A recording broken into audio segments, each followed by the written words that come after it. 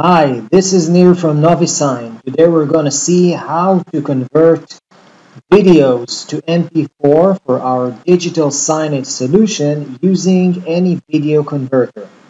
So first you have to download the any video converter. You need to go to their website, which is this one. You need to download the software, install it.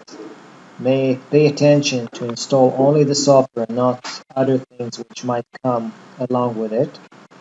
And then you have it on your desktop. This is the software. You need to start it this way. And all you need to do is to drag.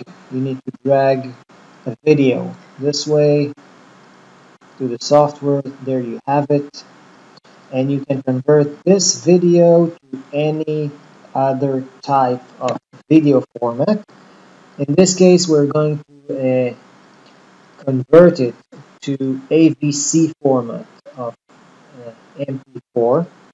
So first thing we have to do is to pay attention. For example, this one is 480 on 270 pixels. So we have to make sure that the video size will be the same, the output.